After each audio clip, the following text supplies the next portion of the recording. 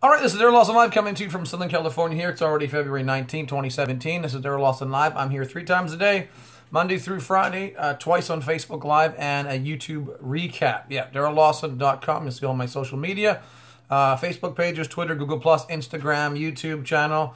I have 1,454 videos that I've done personally on my YouTube channel.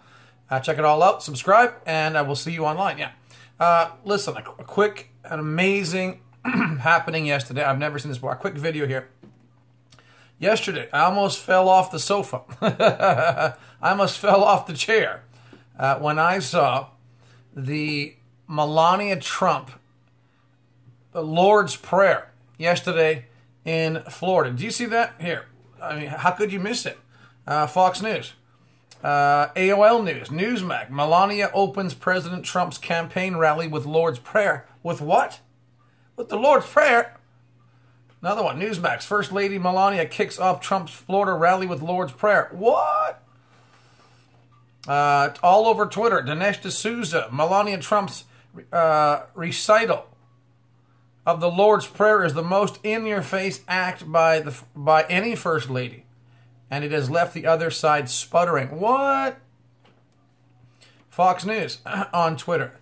Yesterday's Trump rally. FLOTUS. Oh, it kind of sounds like a flower, right? First Lady. Opened her remarks with the Lord's Prayer. Oh, wow. Franklin Graham on Twitter. In Melbourne, Florida today, First Lady, this was from yesterday, Melania Trump read the Lord's Prayer before introducing her husband. Hello. Now, if you haven't seen that, I'm going, what? What's going on? Wow. I mean, last time I checked, I never seen Michelle Obama, a.k.a. Michael Obama, do anything like this. When Michelle opens her mouth, it's usually to complain or criticize or or take a vacation or eat some cake. Yeah. I thought, wow, that took a lot of guts, really. I'm going to open one of these stories right here. I'm going to read this from yesterday. Let me pull up the, I'll pull up the Newsmax story here. I mean, I'm telling you, we go from night, the Antichrist in the White House, to day, Trump in the White House. That's got nothing to do with skin color. Skin color has nothing to do with this. It has to do with the heart. It has to do with people that are demon-possessed and people that aren't demon-possessed. Now, I'm not going to hear that on the news, but this is what it is, all right? Wow. First Lady Melania kicks off Trump's Florida rally with Lord's Prayer. Now, if you haven't seen it, just go and type that in, any video, Google, Twitter, anywhere. It'll be playing on the web, everywhere. I mean, she has her thick accent, right? And it's so lovely to hear someone do the Lord's Prayer. As not only just generally speaking, but First Lady, I've never seen that before. I agree with Dinesh D'Souza. What? U.S. President Trump listens to his wife, First Lady Melania Trump, recite the Lord's Prayer during a rally in Melbourne, Florida yesterday. Saturday, February 18th, right? First Lady Melania Trump opened her husband's rally in Florida on Saturday with the Lord's Prayer and a promise to pursue initiatives for women and children around the world. Well, I'm telling you, she's already doing that. By her doing the Lord's Prayer has just already helping women and children around the world. What? No Jesus. You were born, Esther. You were born, I say, Esther, for a time like this. Oh, yeah. She's the modern day Esther. Oh, beautiful on the outside and the inside. She also said she would always stay true to herself and be truthful to the people. Oh, well, that's a breath of fresh air. Melania, who lives in New York away from her husband because her kid's going to school, as their son Barron finishes the school year, has been, well, you know, it's called planes and helicopters, no big deal, yeah. Has been by the president's side of many events throughout his first month in Washington. She was in Washington, D.C. last week for the first time as a host to help President Trump welcome Prime Minister Benjamin Netanyahu, and was also in Palm Beach, Florida when Trump hosted Japanese Prime Minister Shinzo Abe the week before. Is it Abe or is it Abe? Whatever. Quote, I'm committed, she said, to creating and supporting initiatives dear to my heart, which will have impact on women and children around the world. Oh! You know, the Bible says that A woman that doesn't have any morals is like having a jewel in its snout, a pig with a jewel in its nose. Well, that ain't Melania, all right? No, she ain't that. She's an Esther. She also said her husband is creating a country of great safety and prosperity. She said, I'm committed to creating and supporting initiatives dear to my heart. Dear to my heart? Oh, you know, the Bible says out of the abundance of the heart, the mouth speaks. Yeah. So for a first lady to recite the Lord's Prayer, Our Father, who art in heaven, hallowed be thy name. Thy kingdom come, thy will be done on earth as in heaven. Give us this day our daily bread. Forgive us our sins. We forgive those who sinned against us. Lead us not into temptation. Deliver us from evil. For thine is the kingdom, the power, and the glory forever and ever. In Jesus' name, amen. Amen. I mean, what? That's an all-inclusive prayer. I usually do. I'm going to do this video right here, and then I'm going to go do a Facebook Live. I usually do Facebook Live first on Sunday mornings, but I had to do this. I had to do this one first on YouTube because it's just so amazing. I wanted to put it in perspective here on YouTube. Listen, it is unprecedented. I've never seen who's ever done this. And one of the first things for her to do is get up there. And when she also has the heavy, thick accent, most people would say, "Nah, I'm not going to say that." No. Wow, the righteous are as bold as a lion in your face. You know, they say behind every great man is a great woman. Well, that's the case right here. This is the case right here. Donald Trump has been appointed to be the president of the USA. He's been handpicked by Jesus himself. Like it or lump it.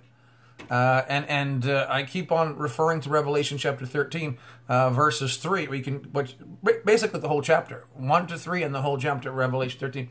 It talks about in the last days that the Antichrist would come in as president, and then he would leave office for a short time. Ooh, yeah, and somebody would kick him out. Somebody would come in and kick out the Antichrist out of the U.S. presidency. That's what the Bible says in Revelation 13, verse 3. That the Antichrist would lose power. I saw one of the heads of the beast wounded to death. So God would pick somebody to come in and kick one of the heads of the beast, the New World Order, in one area of the planet. I mean, give it a beating. And throw the Antichrist out of office for a short period of time. And this is what we're seeing right here. This is prophecy being fulfilled before our very eyes. And I'm telling you, what did we expect? What did we expect a president that was brought in to kick out the Antichrist wife to do? Oh man, the Lord's Prayer, of course. Pray the Lord's Prayer. You know, everybody was talking about Obama being a Muslim because he was a Muslim. He was trained as a communist, as a Muslim. Daryl, don't you like Muslims? Did I say I didn't like Muslims? I'm just saying what it is. I'm saying what I'm saying. Obama is the Antichrist. And he happens to be Muslim. Oh, like it or lump it. All right. He wears a ring that has "There is no God but Allah" on. You know, he's always lifting up Islam and putting down Christianity. It doesn't take a rocket scientist to figure out who Obama is. People will just be honest with themselves and look and say, hey, yeah, 8 years of a Muslim president. Barack Hussein Obama. Hello. Is that a clue? Oh, yeah. Even though he had gone for years as his other name, a.k.a. Barry Soetoro. But he went in to be the closing picture to try to destroy this country. Yeah. But the prophecies have to be fulfilled in the scriptures. And so the Antichrist was kicked out. Oh, why? Because before the rapture, the great resistance would happen. I'm serious. The great resistance was prophesied in the Bible, spoken of to come just before the rapture. The rapture would take place at the greatest resistance in the last times. Oh, against the Antichrist system. Yeah. Watch my videos on that. I have thousands of videos, and I talk about this like daily. But because I saw the First Lady pray the Lord's Prayer, I thought, what? Are we not in the last days? Are we not seeing miracles coming out of the mouth of the First Lady? Yeah. What do they call her? Flotus? It's kind of like a flower. Like a lotus. He's a flotus. What did Muhammad Ali say? Float like a butterfly, sting like a bee. Boom! In your face. Speaking about Muslims, his name, Muhammad Ali, used to be Cassius Clay, by the way. Yeah.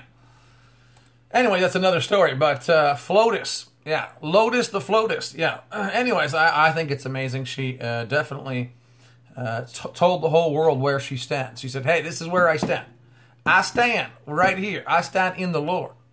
It's really amazing because most people, if they had her beauty and her wealth and her fame, would go nuts, would go AWOL. Most women and men would go nuts and go AWOL. It's nice to see someone that can handle that money, that wealth, that fame, that fortune, and that beauty. Yeah, that's got to be Jesus. Oh, that's got to be Jesus. Yeah, you can't have self-control without Jesus. Every good and perfect gift comes down from above, the Father, Jesus, the Holy Spirit. So, excuse me, the proof is in the pudding. Yeah, so the fact that she can stand up there and that it's not an idol to her. Her beauty is not an idol. Her wealth is not an idol. Her position is not an idol. She can still bow her knee to the King of Kings and the Lord of Lords. In your face, devil! In your face, New World Order. This is the nightmare of the New World Order. This is the nightmare of the Vatican. The Vatican cannot stand this first family. The Vatican runs the New World Order by fallen angels, and they can't. They're just freaked out. The secret societies are freaked out. The New World Order is freaked out. Why? Because they can't control someone that bows their knee to Jesus. Oh, I thought the Roman Catholic Church, I thought the Vatican was Christian. You thought wrong, Bob. Oh, yeah, they throw scriptures in there. They throw a form of godliness, but deny the power thereof. From such turn away, the Bible says. Yeah, run, that you do not partake in her sins, nor of her plagues. Ooh, the Bible says. Yeah. Anyway, so this is the New World Order nightmare.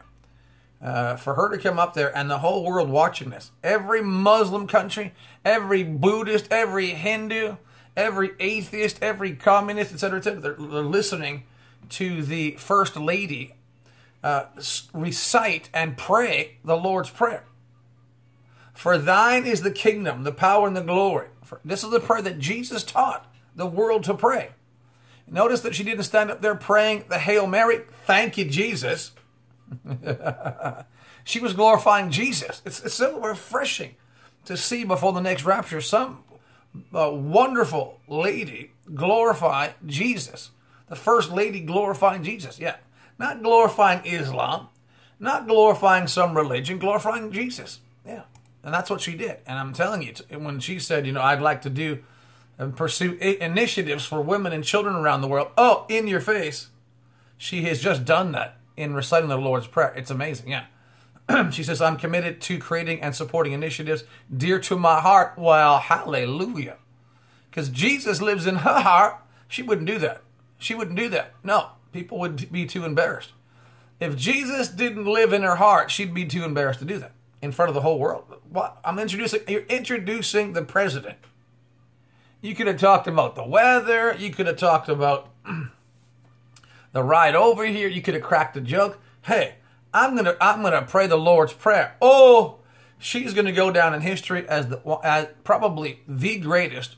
I'm gonna say this because Trump's going down as the greatest president in U.S. history, probably equal to George Washington, maybe even more because of the time we're living in the cruciality. Is that a word? In the crucial time period we're living in right now. I think it's going to propel Trump because of what he's doing for not only the U.S. but the nations. For Jesus, he's going to go down, at least in my books, and probably in history, as the greatest U.S. president ever. Ever! I said ever!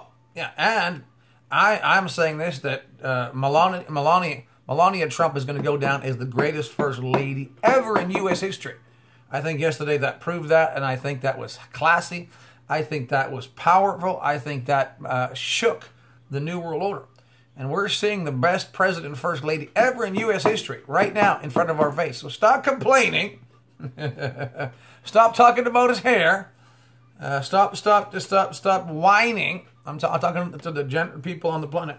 And stop praising Jesus for what you're seeing. Yeah.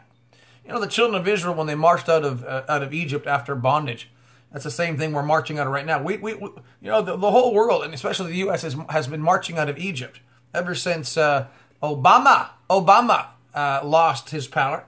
We're like the children of Israel marching out of Egypt. Ooh, in freedom. But don't forget, the children of Israel started to murmur and complain in the desert. And they did not go into the promised land. I tell people, listen, don't